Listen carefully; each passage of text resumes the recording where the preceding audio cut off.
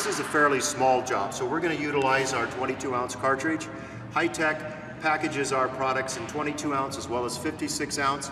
These 22-ounce can be dispensed with a simple manual dispenser. Out here I wanted to show you our ability to make color, so I went ahead and put mocha brown in this cartridge.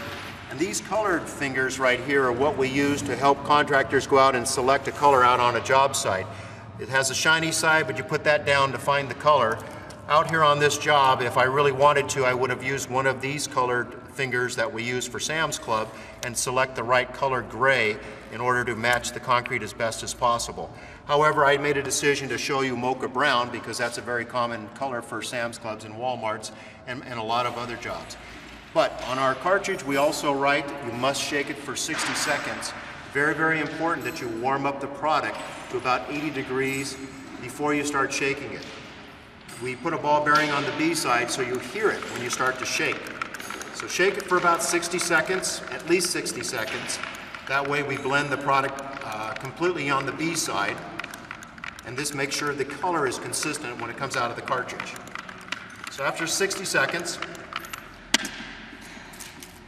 what you want to do is take off the blue cap, and then you have the D plugs. Pop these off and save this for later.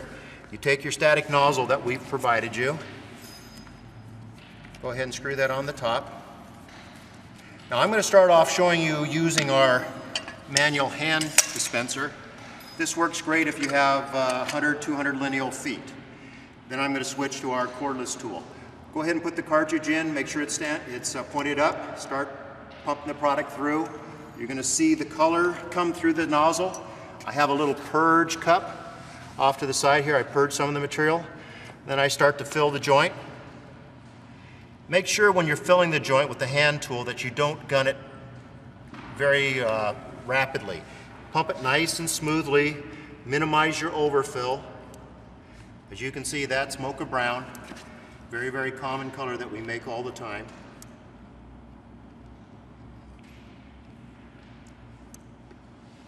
Now I'm going to go ahead and switch to the battery-powered dispenser. Pop this out. This dispenser is great if you have like 30, 40 cartridges. Very easy to use.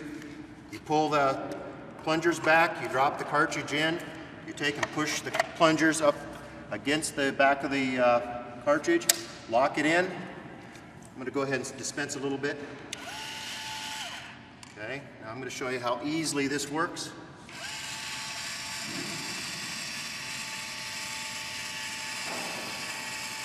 Perfect bead you can put out with this dispenser.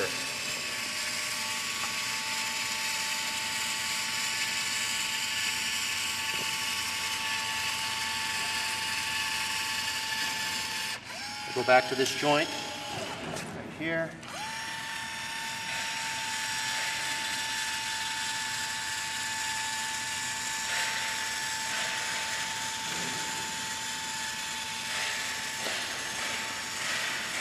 All right, we've gone ahead and filled the amount of joint we are doing out here on this job. I'm going to take the cartridge out, the dispenser, lay that to the side.